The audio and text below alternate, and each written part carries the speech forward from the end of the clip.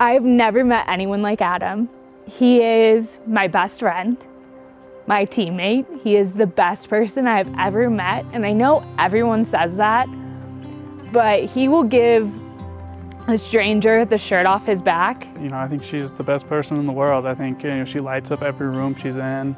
I know, like, I'm marrying the best person in the world, but he's also making me such a better person every single day. I've been searching my whole life for you. She always just makes me smile. She's silly, she's fun. You know, we talk and have fantastic conversation, whether it's, you know, joking around or getting serious. She's always pushed me to be a better person. And I think that's, and she does that to others as well. She always wants the best for people. She's just so caring and loving. And I think she's going to make a phenomenal wife, and I can't wait to spend the rest of my life with her. We met for the first time at a restaurant. Yes. But I don't remember that. And I was sober. But he wasn't memorable. That night I thought she was very loud and annoying. I didn't remember her much either. Saying it to be rude. But when we actually met in a memorable fashion, we were at a UK basketball game. He was there with the mutual friend that I went to dinner with. And they were wearing ref shirts in the student section. And I was with a friend. It was my second UK basketball game, and it was my senior year. And Peter waved me down and was like, come sit behind us. And I came over and was like, why are you in ref shirts? And we talked kind of on and off throughout the game, which for Adam's quite rare because he's screaming constantly. And I had no idea what was going on. So I think the actual first conversation we had was the lie, where you said you knew the basketball player you were shouting at, and that you played on his little league at church, and his dad was your church basketball coach, and none of that was true. No. But it did make us talk. Yes. Transitioned into starting to hang out more, going out with groups of friends and stuff. I think we met again at Peter's birthday party about 2 weeks after the basketball game. Yes, we were bowling, and at the basketball game we talked about karaoke because both of us liked karaoke. And there was karaoke on Thursday nights. His birthday was on a Thursday, and Adam said as we were wrapping up bowling at his party, he was like, why don't we go to karaoke? And I said no, because it was late.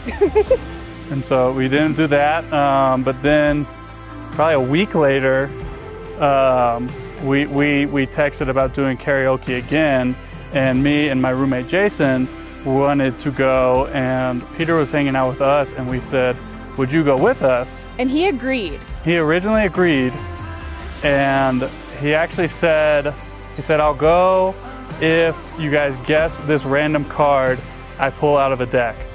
And Jason and I talked about it, and we guessed the 7 of hearts, and it was indeed the 7 of hearts. And I think if Peter wasn't going, I don't know if we would have gone over. No. And so Peter said he was gonna go because of that. And so we went over, and then Peter left us at her door.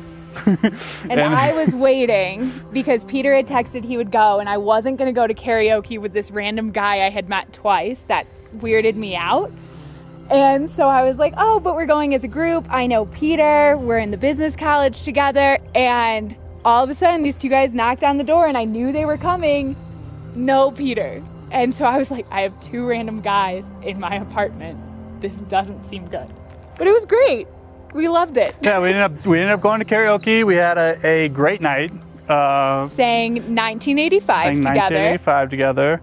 And we went and snuck into one of the towers on campus and went to use the secret elevator code to go to the top. And so that was a lot of fun. And I think from there, we were just friends. Yeah, we were just friends for probably 2 months, and then we kissed. We kissed. And then we went on a date. Yes. And then we finally went on a date after spending like 72 hours straight together. Yes. We were friends, but we would get flirty, I would say. Yeah. We were both single, we both liked each other. The other guy that came to our house, Jason, I had told Jason I really like Adam, and he had said Adam doesn't really like you. And then Which was a lie, because I had told them the first night that we went out I liked her, but and he said, so he's like, you know, he kind of thinks he likes you, he's not sure. He was a really weird wingman. And so I kind of talked to Jason throughout, and every time we went out, we would just end up just us talking and hanging out together, even in a big group. We would agree on a bunch of stuff.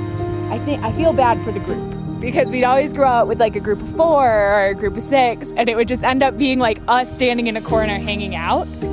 And so I think we knew the other person liked each other.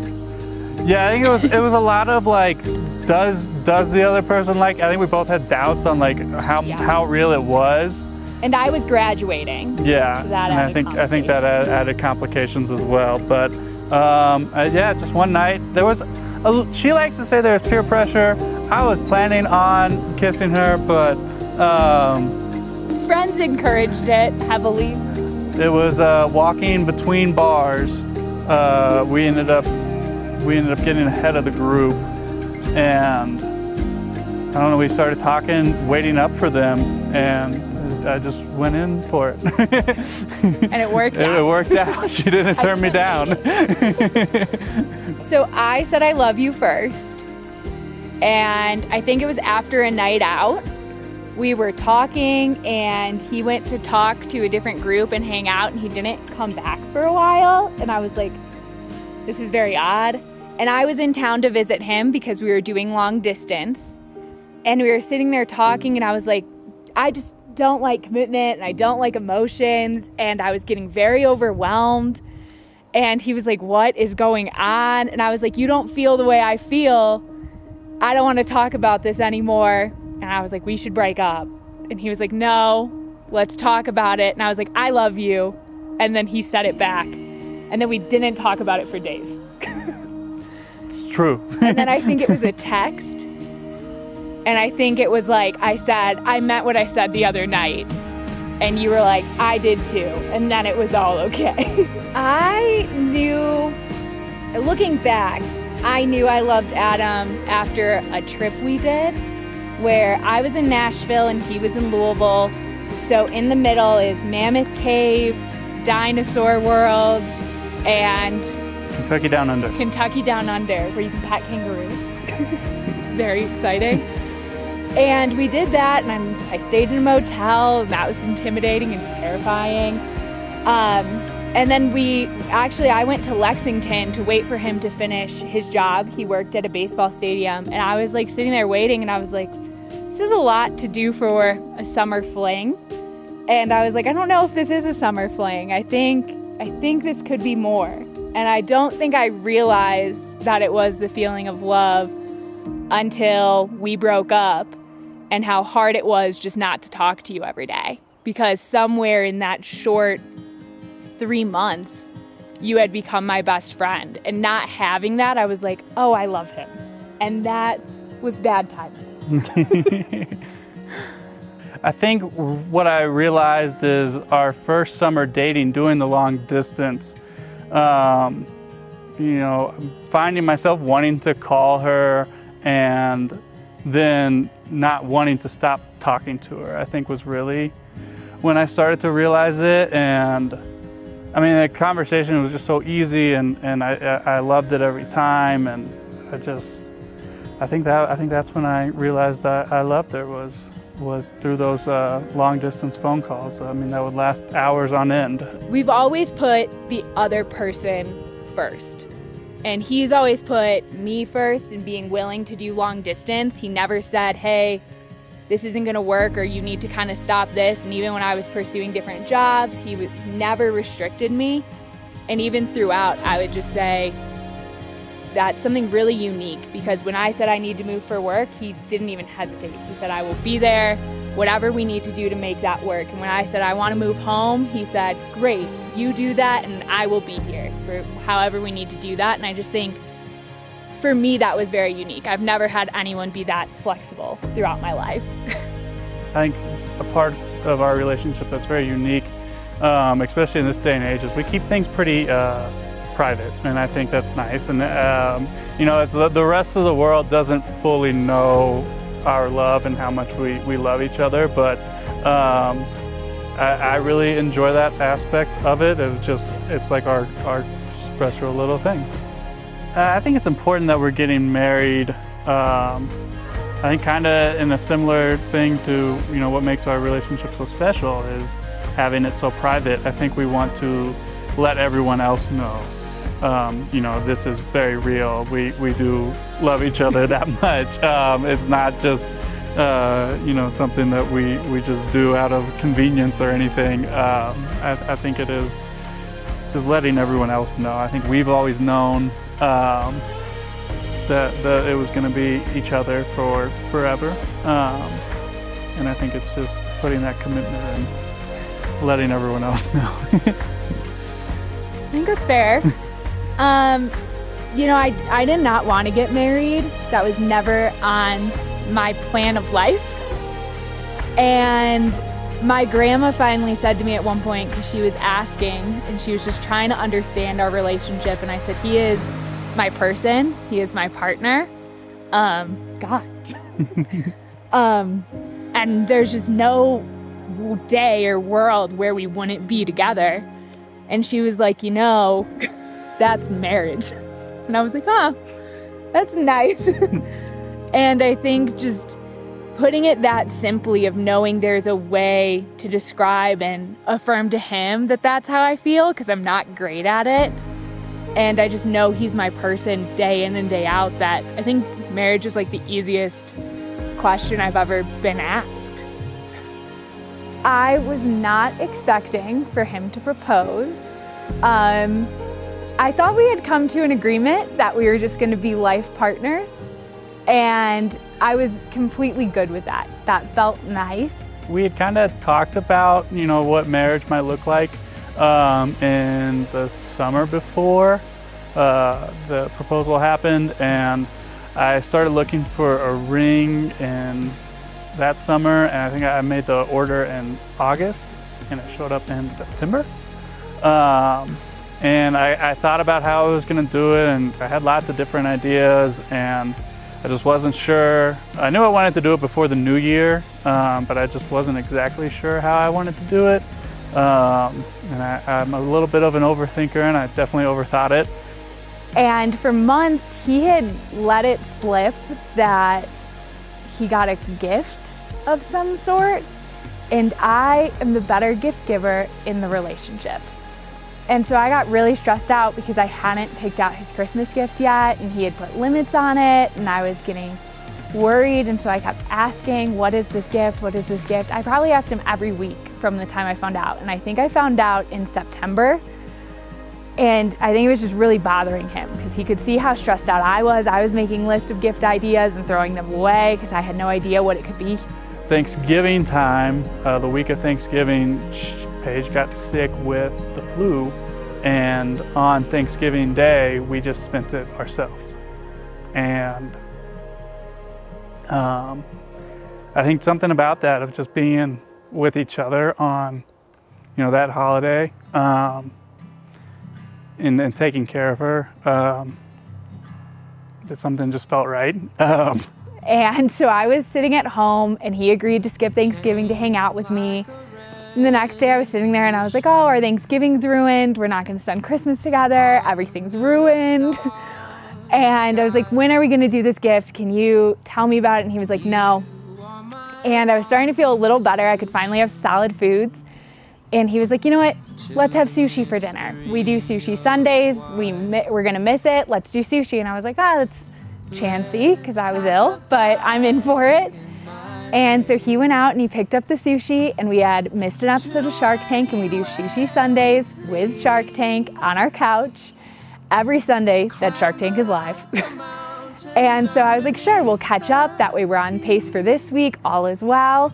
I had the ring at my parents', and I made an excuse to go get our dog he needed food, and she was obviously still a little sick. And so I went and got dog food, and I told my parents I was picking up the ring. And I got back and she was starting to feel better. And he came home and we hung out and we watched Shark Tank. And then all of a sudden he just kind of was like, do you want to spend the rest of your life with me? And I was like, yeah, sure, sounds good. And then he came out with the ring and I was like, oh, like we met for real. I called her dad when I was driving to go pick up the sushi and to let him know. And I came back and I did it over sushi. I think my favorite thing Adam brings to our relationship is just joy. I get very stressed out. I like to control things, and he just causes me to relax. I'm a person that if it takes 12 hours to work, I want to work the whole 12 hours and then I want to do 3 more to make sure that I'm ahead. And he's like, let's take a break. Let's go for a walk. He just adds excitement. He says, let's go on random adventures. My favorite thing that Paige brings to the relationship is probably how she pushes me to be a better person and to challenge myself to be better for her and to be, you know, the best that I can be in all ways of life with friends, family, in our relationship. You know, and she does it in such a supportive way. That love of life is so refreshing now, and he doesn't do it for anyone else. He doesn't post about it. He doesn't do it in a crowd. It's just him all the time. And I think that authenticity and just that absolute joy for everything he encounters just is incredible. It just like lights up the world. Adam, I love you so much. You are the best person in the entire world, whether you admit it to yourself or not. You are my best friend, my partner, my support system through highs and lows. And I am so excited to marry you this week. Paige, I love you. I am very excited to marry you and make this promise to each other in front of our family and to start our lives together and just you know, just do the damn thing. I'm just excited for the rest of our lives and to spend every single day with you. I am so honored that you have chosen me as your life partner because I know you deserve the best person in the world. And I'm so happy that you think that's me because I think we're going to have the most incredible life together.